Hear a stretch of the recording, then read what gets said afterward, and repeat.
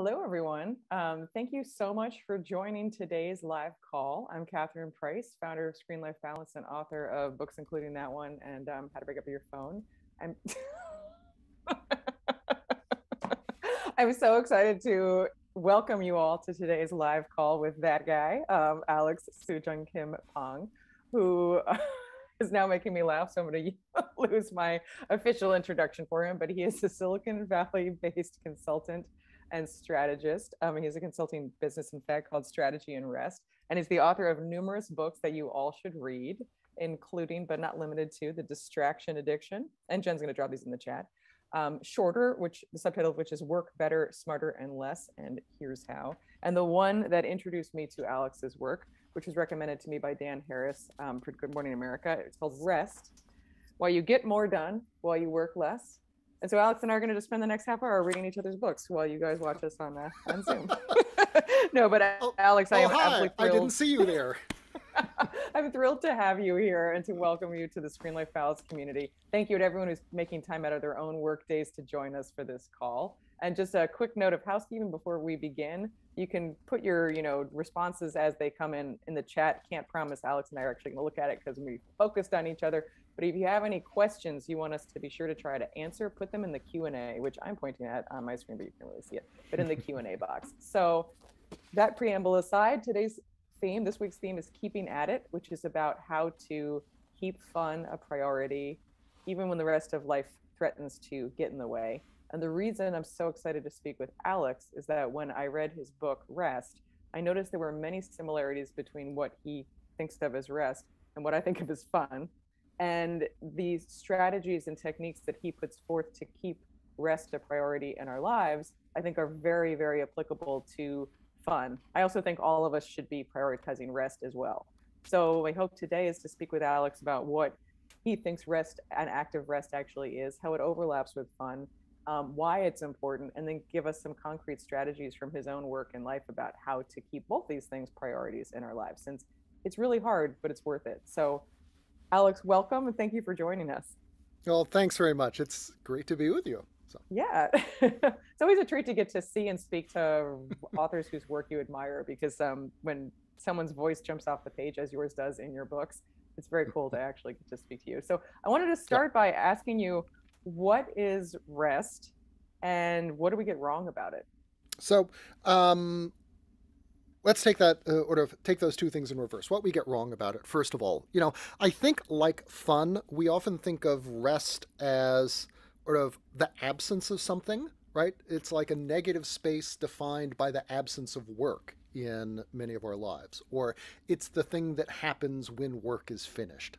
And the other thing about it is that we tend to think of rest as something something pretty passive, right? It involves like a bag of salty snacks in one hand, or a remote in the other, and the couch. So, but when you look at there's been some really interesting research that psychologists and neuroscientists have done around kind of what the brain does when we're in a resting state, about the place of rest in in our lives.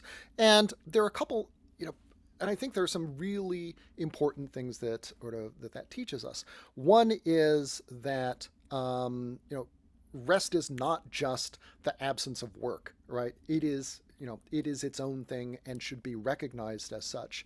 And indeed, work and rest are more like partners, right? Each deserves plenty of attention in our lives and cultivation. The other thing is that rest is not just passive. The most restorative kinds of rest, the times in which we are best able to recharge our mental batteries, recharge our physical batteries, are actually more often active rather than passive. And so, stuff like exercise, going for walks, sort of thing, is often provides a bigger recharge than doing, quote, nothing, unquote. The second thing I think is that, even when our brains apparently are doing nothing, it turns out there's actually a lot going on under the hood that we're just not consciously aware of. And indeed, that is those periods those periods of apparent conscious inactivity can be ones where we are, where we're turning over new ideas, we're having insights, we're kind of percolating ideas kind of under the hood that eventually form, the basis of, insights or aha moments. And I think the last important thing to highlight about rest is that it's a skill, right? It's something that we can actually learn to do better. It's a bit in that sense like breathing. Both rest and breathing are completely natural. In somewhat the same way, I think you could argue that fun is. But, of just as if you're an athlete or you're a singer, you learn to harness your breath in order to project to the back of the auditorium or get a little bit more energy. So too can we learn how to work rest into busy lives to help us to help us recover better, to have better ideas, to have more more balanced and often longer lives. So long answer to a simple question, but that's what rest is and how we ought to think about it. Should write a book about that. Well, so one thing that stood out to me, what you just said, that I think is really interesting, is the misconception we have as the work being this active state and then rest being passive. But you're saying that Mm-hmm. that's actually not right. It almost sounds like you're saying it's really a difference in what's going on in our minds or where we're putting our attention. I think that's an interesting Yes. distinction to expand on, which I'd Yeah. love you to, because I think that, yeah, the idea that rest can be we can do while resting. Can you talk a bit more about that? Sure. So, you know, first off, we when we just kind of stop thinking about anything in particular, relax your mind, sort of don't concentrate on something, it turns out, it feels like your kind of brain is going quiet. But when you put people in like, you know, fMRI machines, what you find is that the brain, even though we are not conscious of it, is actually just as active as it is when we're focusing hard or we're listening to someone in a conversation. It's just that different parts of the brain are connected together quite automatically without our sort of conscious effort or attention. And neuroscientists call this the default mode network, and it's a part of and it's a network that involves parts of the brain that are associated with creative thinking, with visualization, with sort of thinking about the past or sometimes think about the future. But one of the things that it's really good at, it turns out, is taking unsolved problems that have occupied our attention and continuing to work on them even while our conscious attention is somewhere else or maybe is nowhere. So the really simple version of this, and this is something that happens to that happens to us or on our behalf a dozen times a day, is you're trying to remember the name of the actor who was in the thing and that movie and the sort of commercial, and you can't remember, and 5 minutes later while you're doing something else, their name pops into your head. Oh, that was Hugh Jackman. That is the default mode network continuing to work on problems even while you are off doing other things. And it turns out that, so far as we can tell, that mechanism is also what's behind much bigger creative insights or aha moments. And so I think recognizing the power of that part of our minds, even though we can't control, even though we can't control it in the same way that we can, we can control other cognitive activities, is important. But also, it turns out, and this kind of why I wrote Rest, that it turns out that this is something that happens in these down times when we are engaged not in work but in other things, and it is a process that we can't really ever control, but it is something that we can consciously make space for in our days, in our lives, in ways that help us have better ideas, do better work, and I would argue have longer, more successful or at least more fulfilling work and careers. That's interesting. So creating the, we've talked a lot in these calls and then over the course of the fun intervention about the importance of making space for fun. And that's something I touch on a lot in Screen Life Balance of giving your brain space, which is one of the, I think, the main overlaps between what we're talking about. I think that that's very, I'm wondering if you can talk a bit before we get into specific strategies, but the relationship you see between this space that we're, or rather the challenges of trying to protect this space and the technology and our devices and how they might impinge or intrude upon it and how we can possibly protect ourselves or what impact that has on our brain's ability to have this space it needs to be creative in the way that you just described. Right.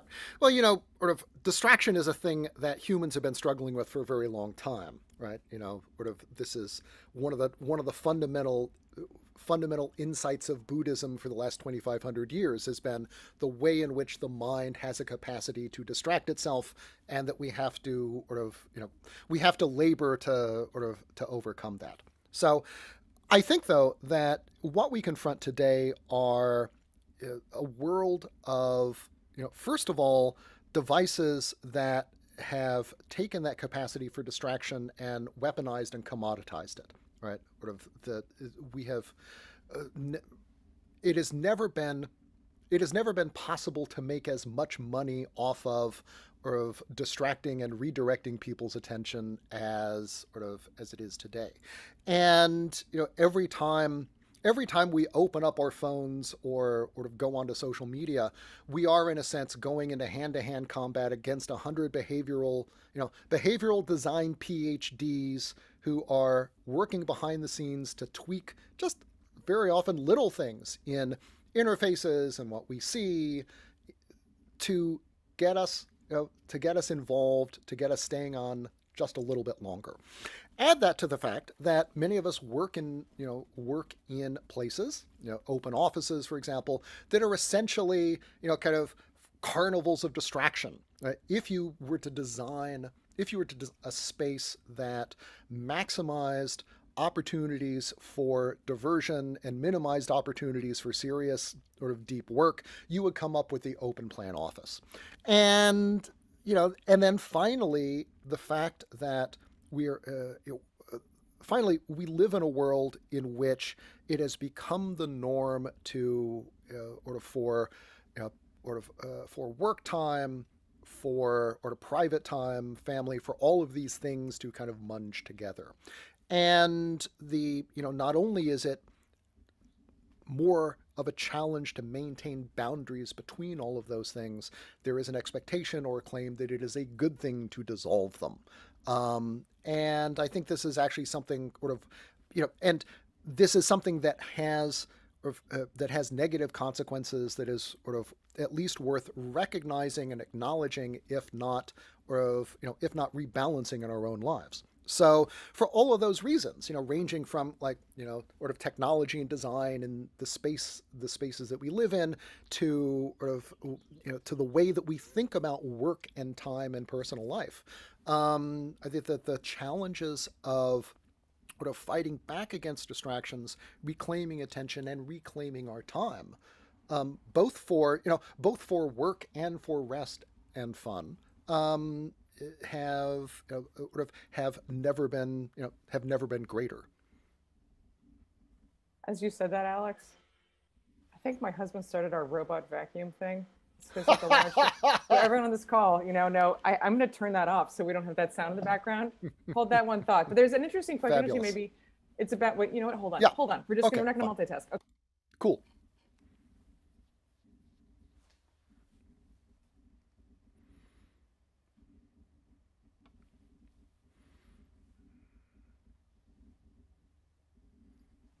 I've never had that happen before, but I was like, what the heck is that sound? Um, I had one question from the audience I wanted to run by you, which is from Crispin, who writes here that he hates the fact that you said rest is a skill. That makes rest sound like work. It's such a turnoff. I feel a visceral desire to rebel against working at being good at rest. Now I have to preface this by saying last week's theme was rebellion. So Crispin, I don't know if like I've perhaps influenced you in that, but I do hear what you're saying, that I think we have this natural feeling that rest should be easy. So do you have anything to say? I think you have touched on some of this, but to say back to the idea that we actually have to work at rest. Well, I think that it is it's a skill and it's work in the same way that, let's say, painting or drawing or, playing soccer or video games for that matter, are skills.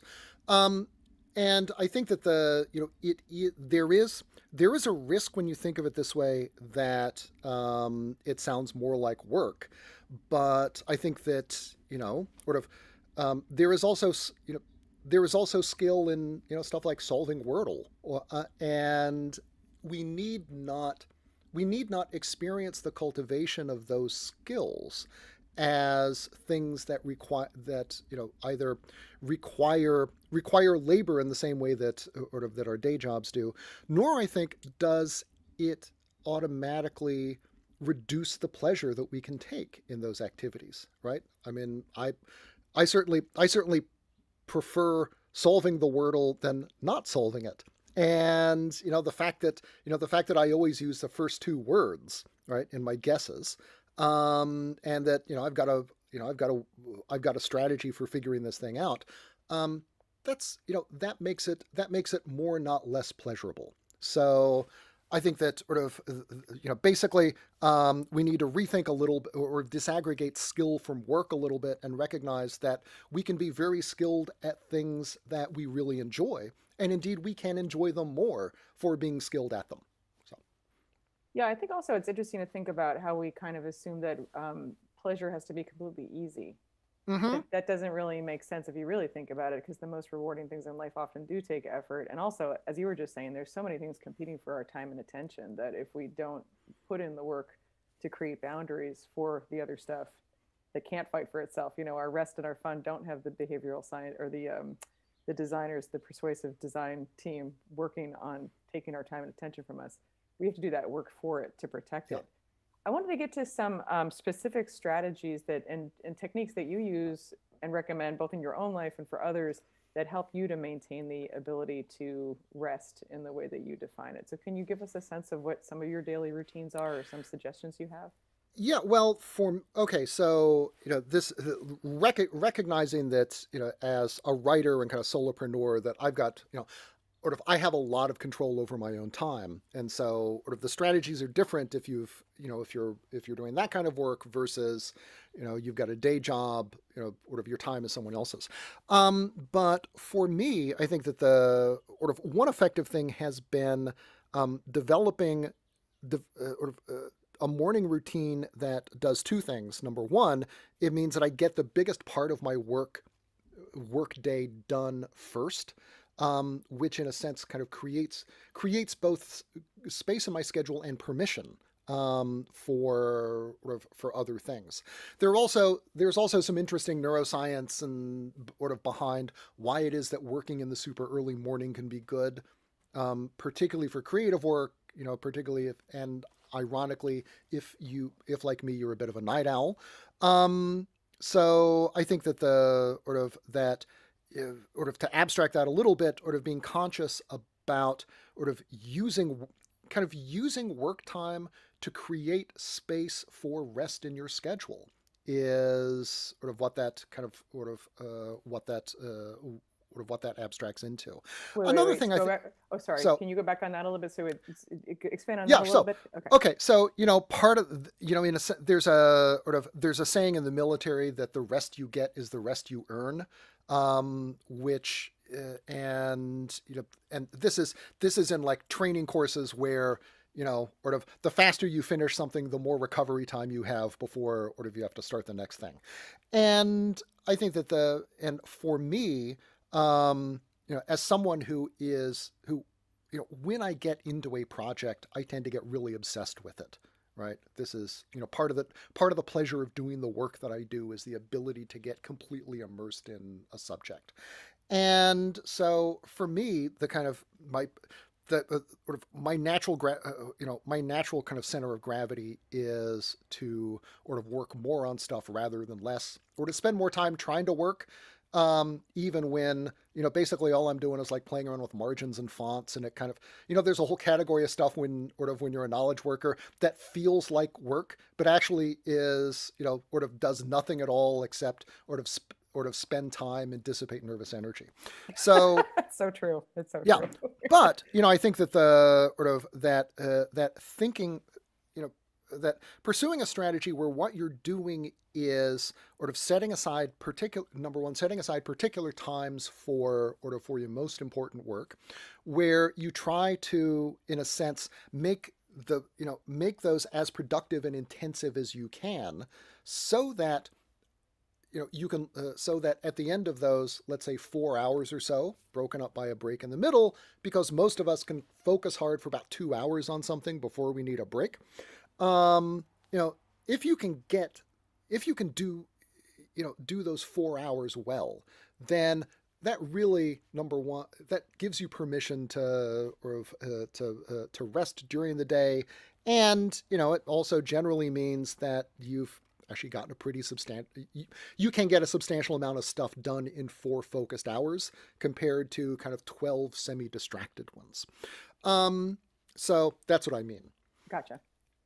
And then the other thing is that I think that having particular, having things that you like to do is really valuable, right? Thinking of rest as just a kind of blank canvas, is, particularly for those of us who are sometimes a little obsessive about our work, or have trouble, or for other reasons have trouble shutting off.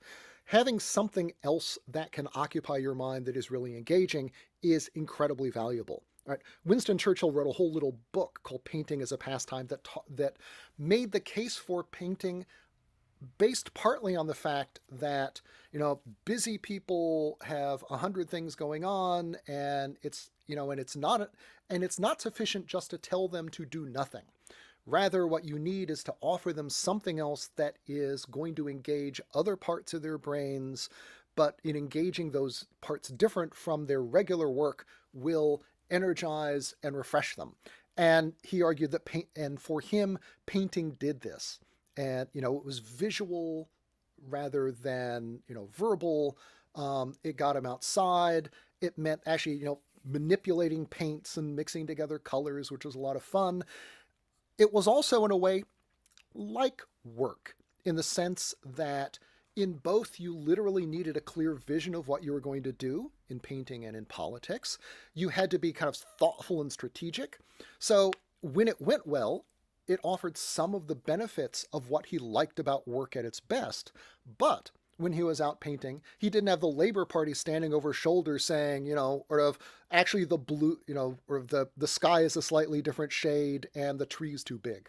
And so it was the stuff that he liked about work when it was at its best, without any of the distractions or downsides. So having things that you enjoy doing is super valuable. Sometimes for me, it's walking the dogs in the morning. They rather insist on that. And then, it doesn't, but, it also doesn't have to be things that you don't necessarily have to be really good at them. I have Well, that's recently, important, I think. yes, Yeah. Did not be perfect. I have recently started doing yoga, and I'm terrible at yoga, it turns out, right? Do you I want me to mean, ask you to just do any poses, or you're okay object, not doing that? sort of Okay.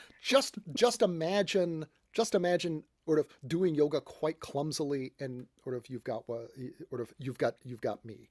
And the thing is that, in my case, I still get an awful lot out of it, because just the stretching and so forth has, that's got value at my age. It also means that every little improvement feels like a much bigger win than in some other areas.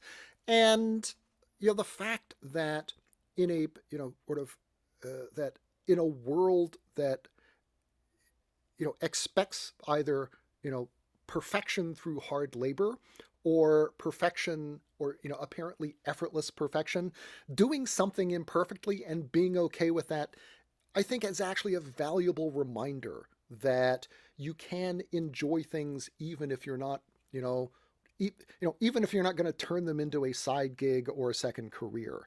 And so for me, both as a physical break and as kind of a break, and psychologically as a kind of break from break from normal expectations, that turns out to have plenty of value.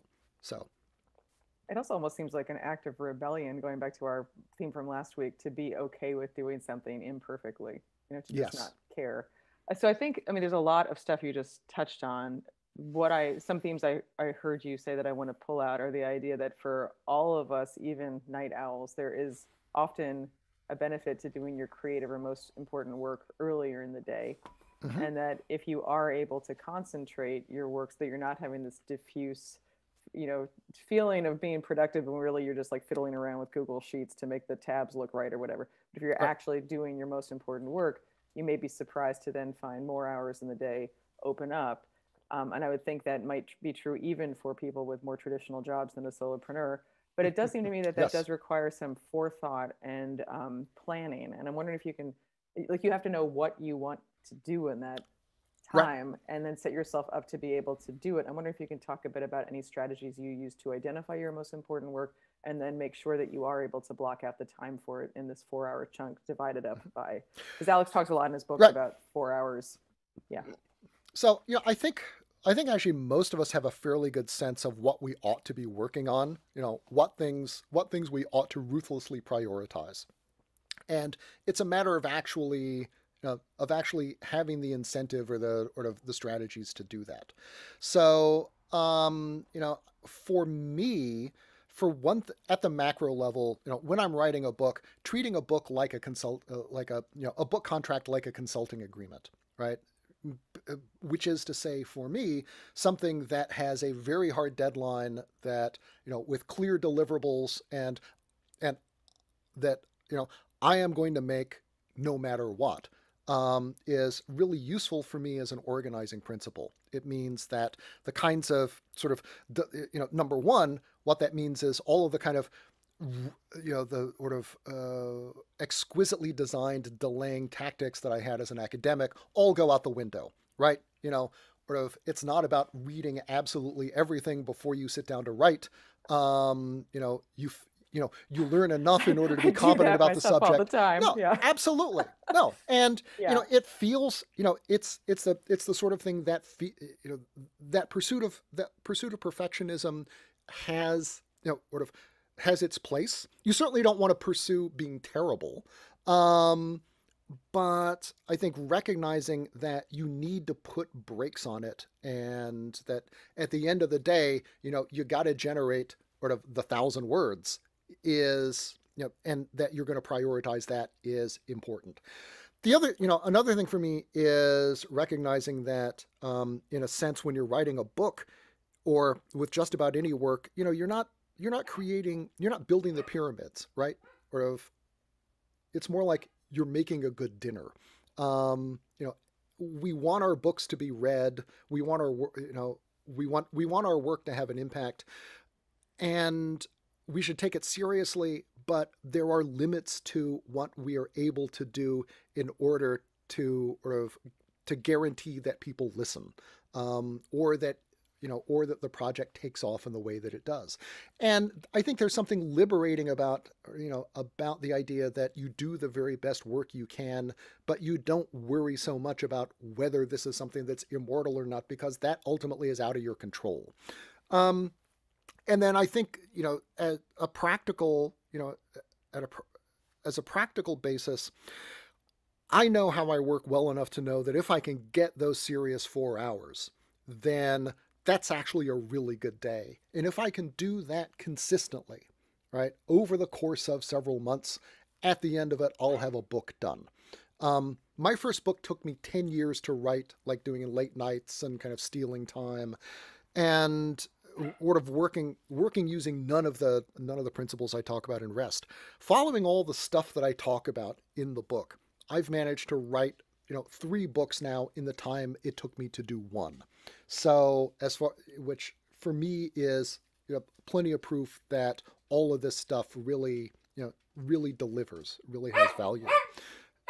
And having dogs is Is that also your good robot? because it That's your keeps you robot to a dog. routine. So, I'm glad I have my headphones in because otherwise my dog would start barking. Well, I think it's also interesting what you're saying, even for people, again, who don't have the flexibility in schedule, that if you really are able to figure out what's my main goal for my day, and then Yeah. you put in a good chunk of work on it, and then you're self-aware enough to recognize, and by the way, I'm horrible at this, so like don't think that this is something like, oh, I figured it out. But if one hypothetically were to be better at noticing when one's brain starts to do things like, I don't know, research Roomba mops instead of just the sucker thing. I didn't do that at all. I have not done that recently. Anyway, if Of you course not. recognize when you're starting to reach that point at which you're no longer being productive, it's better to step away than it is to keep beating your head against it. And it occurs to me that if you're in a situation where you can't really leave the office, you're not going to be able to leave until 5 or whatever, you still could rearrange your day so that some of the less intensive, less creative, and honestly less important tasks are later in the day, such as processing your email or doing the little things that don't require as much brain power. So I'm clear Absolutely. that. Yeah. Yeah. And indeed, companies that move to 4-day weeks use that explicitly as a strategy for everybody. And so, you know, what we've mainly talked about is like our own kind of work, right? If you're working in an office, if you're sort of doing and your time is not your own in the way that, sort of mine is, um, the most effective thing I think is if you can pursue collective structural solutions to this problem, like the 4-day week, then that is incredibly powerful because number one, everybody in your office probably has the same sorts of challenges that you do. Number two, there are studies that indicate that actually in most offices, we lose about 2 hours a day to overly long meetings, to technology driven distractions, to the one quick question that turns into a 10-minute conversation that throws you off track on whatever it was that you were working on before. So, in reality, for most of us, the 4-day week is already here. It's just buried underneath all this outmoded stuff. And so, if you can get a handle on that, and that requires doing it with everybody else, or most effectively, then you can go a long way to sort of buying back more time for everybody. Now, so if to the extent that you can sort of do stuff like set aside times in your day for focused work, you can try and push meetings to later on in the day, for example, that's awesome. If you can do it together, then that turns it into like a superpower. Because basically because all of you can kind of work together and reinforce each other, versus this being a strategy that you kind of have to pursue a little bit on the down low. So, yeah. So I recommend everyone get copies of Alex's books and then give them to their bosses would be definitely something. But also if you've got the power, if you are in a position of management where you can implement some of these or put into place strategies that help people protect their time. I actually just spoke to someone from a company that has, I mean, this would be hard to develop, but there's ways to kind of work around something called Zmail, I believe. And basically they don't allow people to send emails at nights and weekends. They have a thing where Right. basically emails get sent into this purgatory and they don't get delivered. You might not be able to do that officially, but there's actually ways to schedule send your emails so that if you need to get something off your chest, but you don't want to dump it on someone else's plate, you can preserve their nights and weekends, which kind of segues into, and we've got about 10 minutes left. So if people have questions, Okay. drop them in the Q&A. But one thing I want to ask you about is the concept of boundaries. So we just talked about the workday, and I think that one of the main benefits of what you're saying is that if you end up feeling more productive at the end of your day and you're like you've achieved what you identified what you wanted to achieve, you achieved it, then you feel less of a need to continue working because you can at least tell yourself, no, I was productive.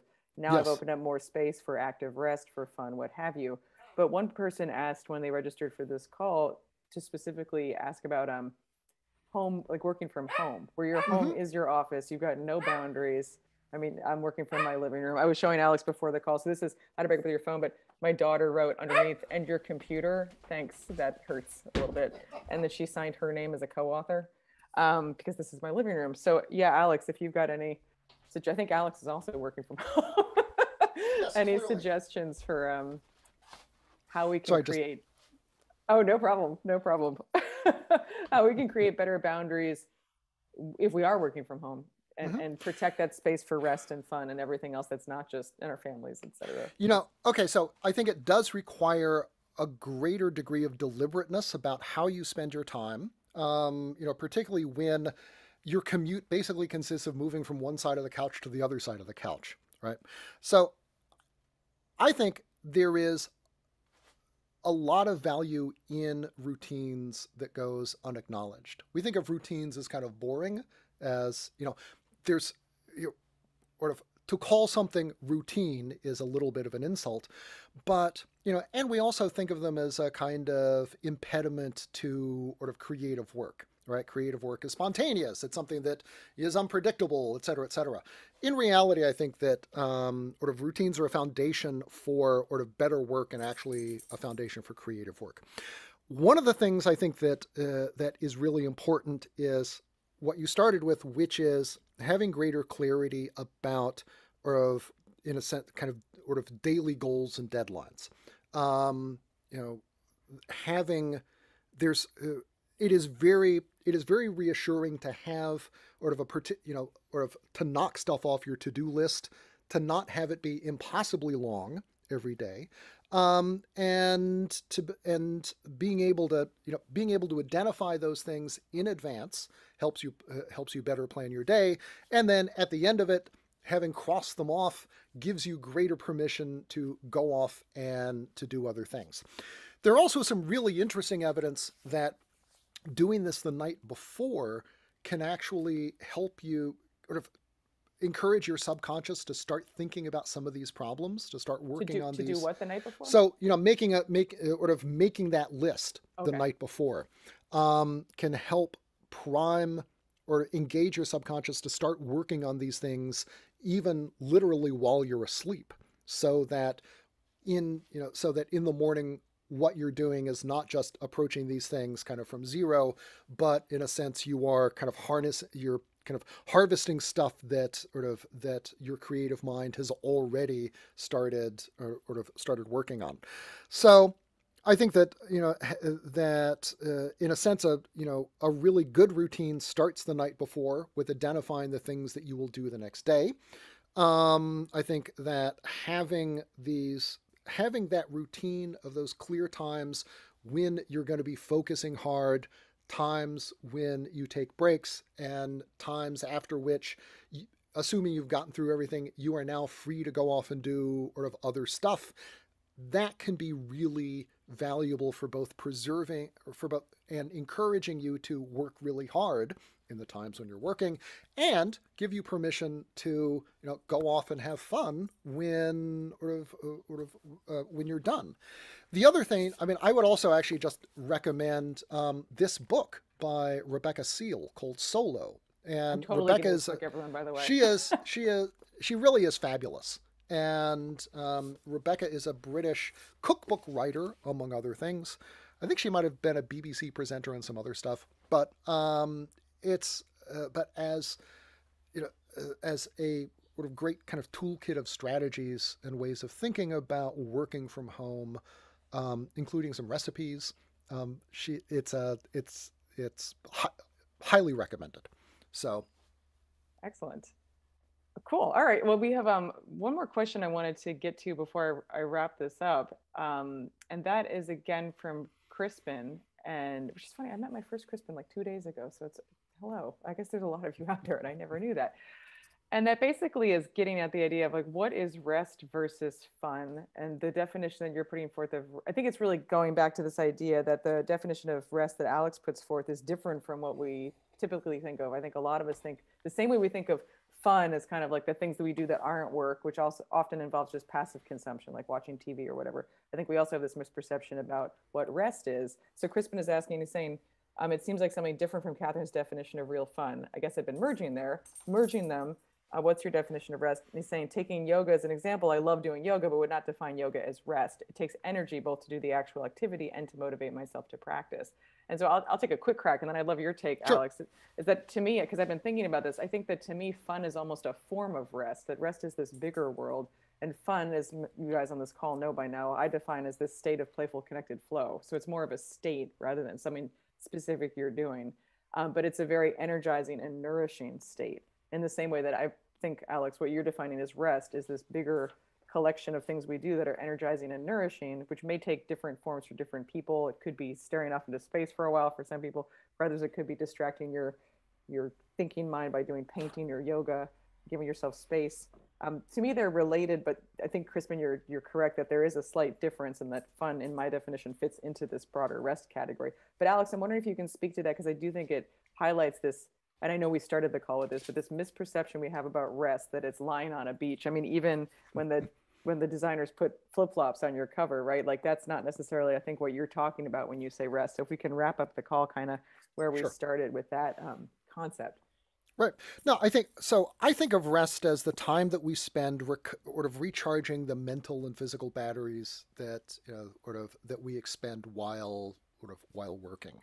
And I think that the important so once you think of it that once you start to think of it that way, I think that helps us back away a little bit from the idea that rest rest does not you know, by definition involve sort of additional expenditure of energy, right? Or sort of, or activity that, these things, things that often are most restorative are things that actually do require, you know, energy to, in the activity and maybe some energy to motivate oneself to do them.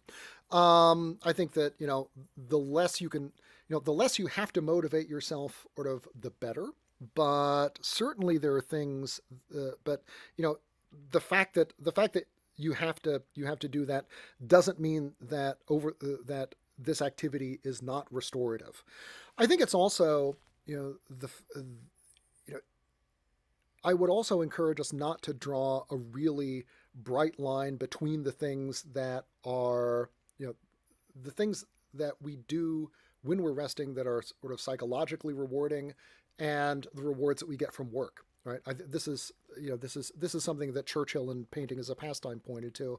But, when you look at people in incredibly demanding competitive fields who also are like mountain climbers or competitive sailors, they do things that often are physically demanding or dangerous that take a lot of time that they could be spending, in the laboratory.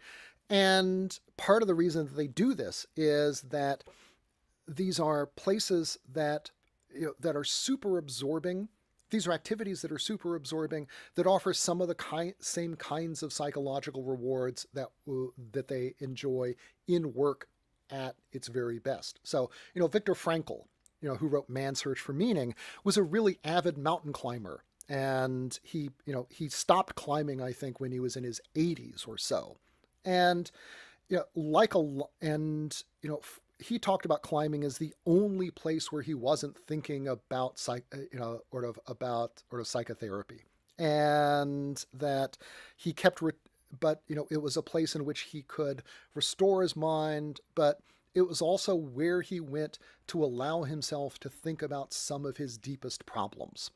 And I think that captures the somewhat paradoxical nature of this kind of rest, but also the great opportunity that it offers us to, to have richer lives and to have, and also to help us do more meaningful work.